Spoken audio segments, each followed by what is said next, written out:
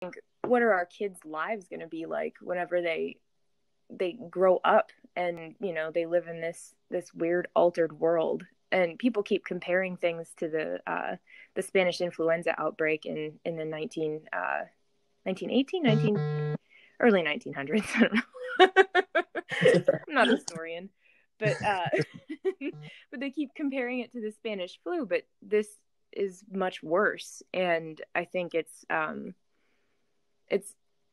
it's going to change the way that we see the way that illness can affect us. Because I mean, you know, usually whenever there's some sort of outbreak, it's always, you know, third world countries, and that's where we think it's going to stop, because nothing could ever hit us, you know, like we're above it. It's almost like we're too clean to have something like that happen to us. But here we are with this respiratory illness, and it's like, I don't know, it brings it home how human we all are and how equal we truly all are. Because I mean, it doesn't matter how much money you have, if you're going to die from this, you're going to die from it. That's just the way that it is. Yeah. And the fact of, you know, I guess I never even took stock in people that I know, and age really was not a factor here. People I know with pre-existing conditions, when I actually sat back and took stock on how many people that is, Mm-hmm. you know, I realized how many I didn't think about, that are, you know, of any age range that are high risk. And it was one of those things where you don't think about it until you have to think about it. And that's kind of, I guess, what scared me. I know it was very odd. My YouTube's recommendations, I don't know if you've read this anywhere, but YouTube's recommendations lately have been a little bit ominous. One popped up today discussing how like a national blackout was something to be aware of, that it could potentially happen. And it was the TED Talk was from about 3 years ago. And one of the opening lines, he's listing all of the things that people casually think could maybe happen. And he actually said in the first few opening minutes that, like, for example, a global pandemic. And he said, you know, very low risk, very low probability. And it was very odd to see that, because, you know, here we are in the middle of it. And he, you know, it was just Yeah. it was odd to think about how, you know, we would see it in movies and television, and now it's actually a reality. Yeah. Yeah. It's really strange to be living in it. I had a conversation with my grandma at the very beginning of this, and I actually called her because she's I don't know if I can say seamstress. A lot of people, crafters, sewists, don't like that term because it sort of indicates that you only sew clothing. But she's a sewist, and she, you know, she's the kind of person I reach out to. She's sort of my mentor about things like that. So I called her and asked her for help with our sewing project. But in the course of our conversation, I asked her flat out, Grandma, have you ever seen anything like this? Like, is anything comparable to it in your experiences? And she said, no. I've never been ordered to stay home. Nothing like this has ever happened. And this is a woman, you know, who's seen some things. She's got a long life, and you know, she's not the type that scares easily. She's not the type that gets, you know, worked up over shock jocks, or what's that called? Like a political pundits Yes, and yeah. yeah. Oh, what's the news? I can't think of the Um, term. I know what you're trying to say too. Oh, scare tactic news. Yeah, but she doesn't get worked up over things like that. So the fact that she was a little bit fearful, I mean, she was very calm and rational about it, but I could just hear in her voice that she knew that this was more serious than a lot of other people were. People at that time weren't really lending a lot of credence to it. Mhm.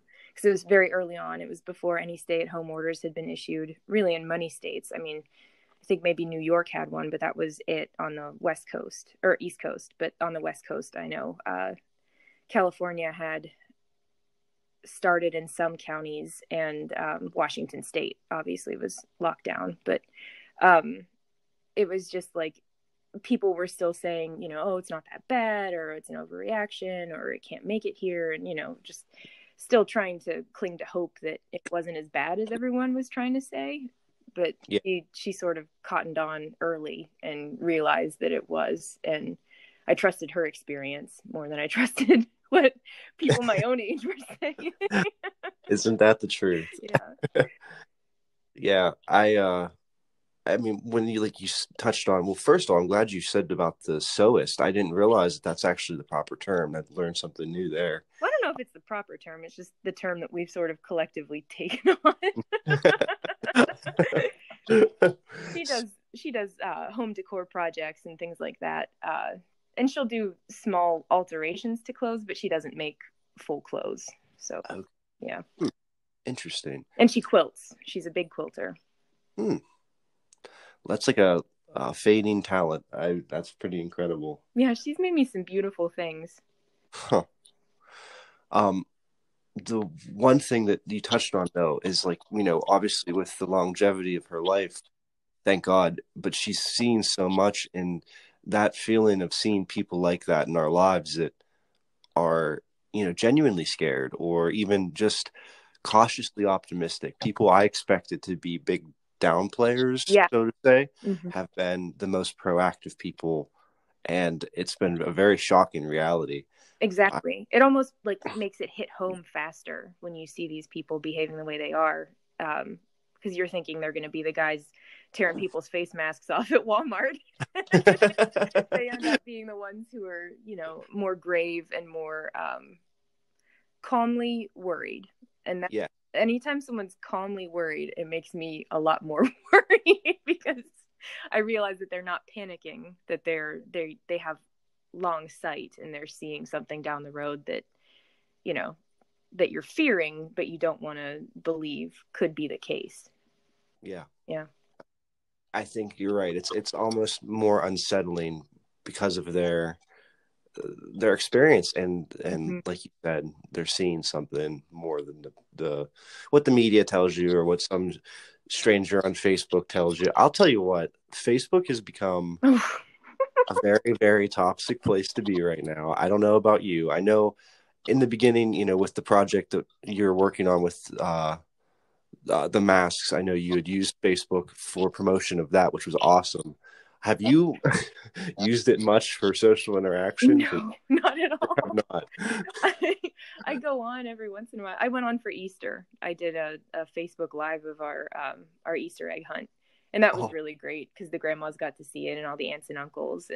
And but that's really all I've used it for since this happened, because every time I log on, even just to check comments on like you said, my posts about making face masks and trying to rally support and rally other people to make them, it's like I have to dodge bullets of all these crazy conspiracy theories and all kinds of just insane people and their crazy logic that doesn't make any sense.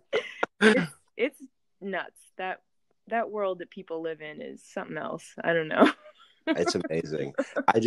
I love the one thing that I have noticed, which similar to you, as the former Easter bunny at one of my previous employers that you're aware of, I did a quick throwback to that and just, kind of gave CDC based guidelines, not Stephen Jay's point of view on what you should do, as a little bit of a funny joke. And I was realizing that people that were doing throwback photos were actually having to, in the comments or in the captions, designate that group photos of previous years were from previous years, because the Facebook police were hounding them in the comments of their own family photos. And I was like, yeah, I'm gonna check out for a little bit here. I'm gonna take a step back. Time to hit the old dusty trail. This is not the place for me to be.